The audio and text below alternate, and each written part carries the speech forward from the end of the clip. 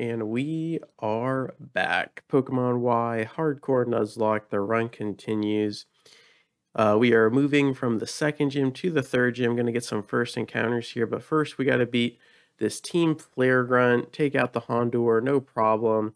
Nishinoya, the Litleo, is doing really, really good this run. A couple more levels, and we will have the fully evolved Pyroar. I'm super excited for that.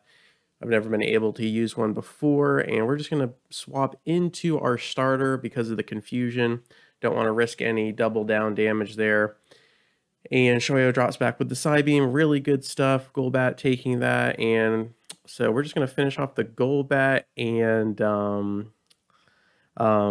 it was a speed tie, and Shoyo went first.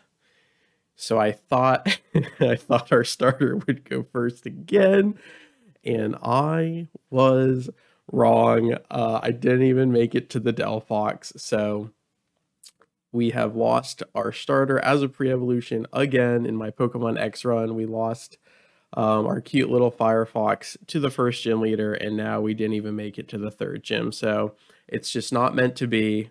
Let's go get some first encounters and try to rebound from that, as well as the sad showing at the second gym. Let's do it. All right, so on our way to our first encounter here, we run into Karina, the third gym leader, and she's actually going to give us a little bit of a preview here.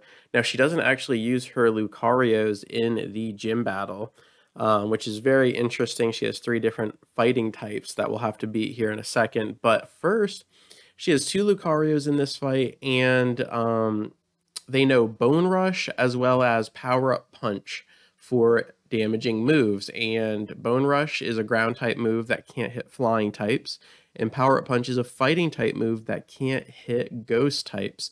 And our Drifloon pre-evolution here, Drifloon, just happens to be ghost and flying, so it completely walls off both Lucarios, and they're both just left here swords dancing into the heavens, as well as trying to get some metal sounds to lower our defense, but it's not doing anything because they can't actually hit him. So it's a super interesting fight, but our tiny little blimp here just takes out both of them without any issues.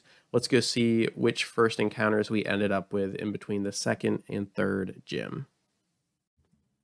All right, for our Route 11 encounter here, it is going to be the throw, the big boy version of Sock. I have used Sock quite a bit in the past, so I'm pretty excited to use throw, and let's see how good he does on the team.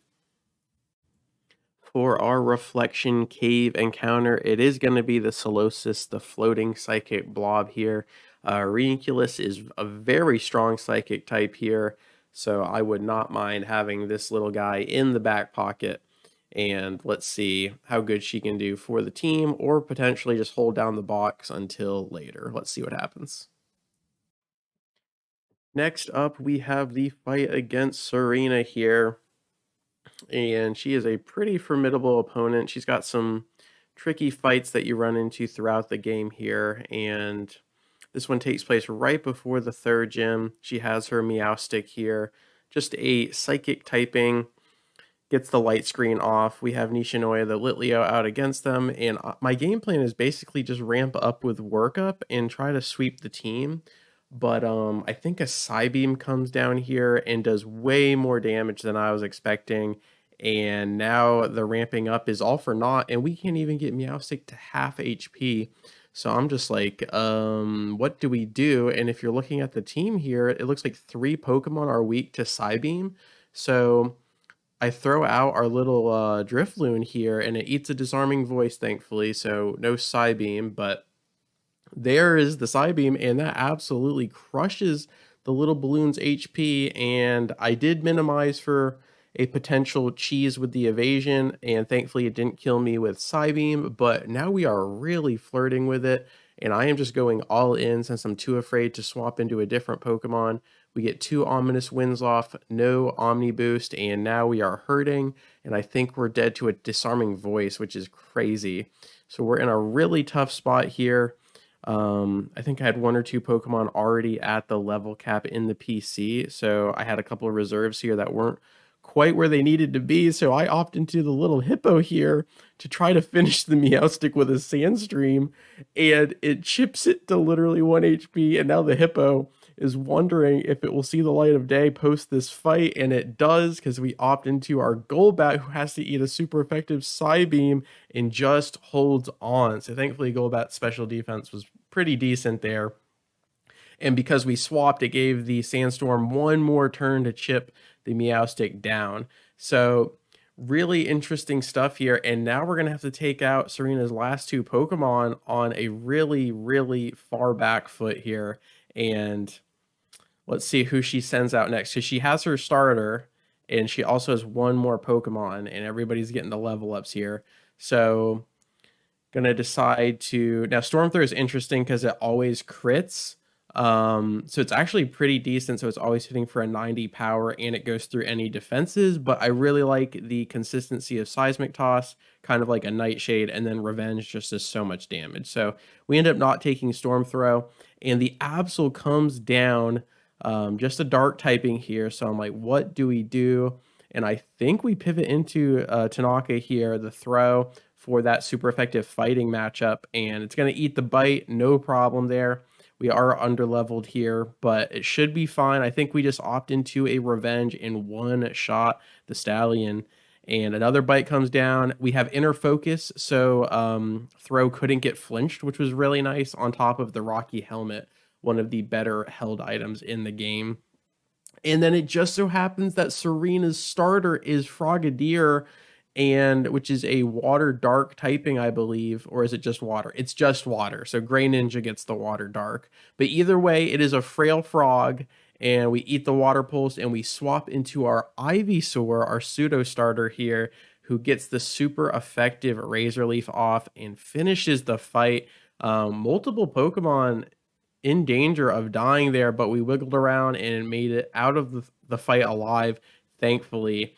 And we either have one more first encounter in the gym battle, or we're just going straight into the gym. Let's find out what happens next, while the Drifloon revolves, of course. And we have arrived at the third gym. We are ready to go against Karina once again with her 3 fighting types. And our strategy this time around is a pretty darn good one. We have the Drifblim, who dodges almost every single move that her 3 fighting types have to throw at us. So let's just see if we can minimize out of the gym here while Mienfoo can't hit us, and then potentially dodge the only move that can, that being the Rock Tomb from the Machoke. So let's do it. That is the game plan. Let's get some minimize down. And I can actually speed this up, but Karina knows what is happening here and withdraws the Mienfoo. That is pretty clever, actually. So I'll slow it down here, and we are 2 evasion right now, on top of the 5% mischance Rock Tomb has in this generation. So we are playing with fire a little bit, but Drifblim's HP bar is really nice, and we're faster than the Machoke. So that means we're going to be at 4 times evasion, and Rock Tomb is going to have a really tough time of landing. And now we are max evasion 6 times over.